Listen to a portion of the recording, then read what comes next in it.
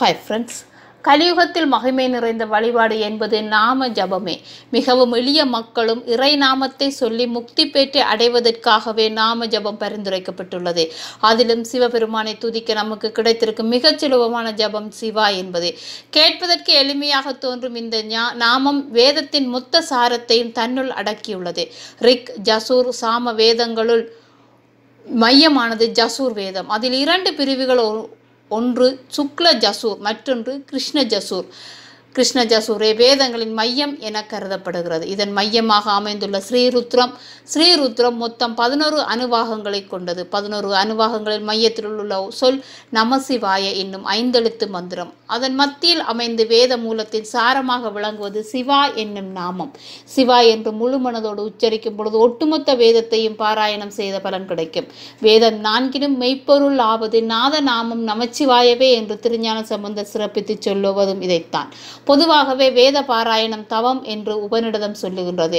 தத்தி தபஹா என்னும் வரிக்கு வேத பாராயணமே உயர்ந்த தவம் என்று பொருள். வேதம் முழுமையையும் பாராயணம் செய்ய முடியாதவர்கள் ருத்ர ஜபத்தையாவது பாராயணம் செய்ய வேண்டும் என்பதாக முன்னோர்கள் சொல்லி இருக்கிறார்கள். ஸ்ரீருத்ரம் சிவபெருமானின் தோற்றம் மற்றும் குணங்களை விவரிக்கிறது. ஓம் நமோ பகவதே ருத்ராயா என்று தொடங்கும் ருத்ரம் சிவபெருமானின் குணத்தையும் அவர் தரித்திருக்கும் வில் மற்றும் அஸ்திரங்களையும் வணங்குகிறது. அவரது தோற்றத்தையும் ஆபரணங்களையும் வர்ணித்து சொல்லும் ருத்ரம் முக்கியமான ஒரு தத்துவத்தினை நோக்கி மையமிட்டு நகர்கிறது. அது இந்த உலகத்திற்கும் சிவபெருமானுக்குமான உறவை பேசுவது. இந்த உலகம் முழுமையுமே அவர்தான். இந்த உலகில் மட்டுமல்ல, மேல் உலகங்களில் இருக்கும் தேவர்களின் இதயமாகவும் அவரே இருக்கிறார். எல்லா தேவர்களின் அந்தராத்மாகவும் இருந்து கொண்டு பக்தர்களுக்கு அருள்பவரும் அவரே. இந்த உலகின் ஞானியாய் ஜொலிப்பவனுமாய் மூடனாய் மருள்பவனும் அவரே.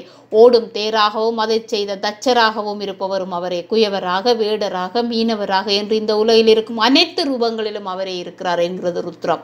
நீண்ட ஜடாமுடி கொண்டவரும் அவர்தான். அதே சமயம் தலையில் முடியில்லாமல் இருக்கிறவரும் அவர்தான்.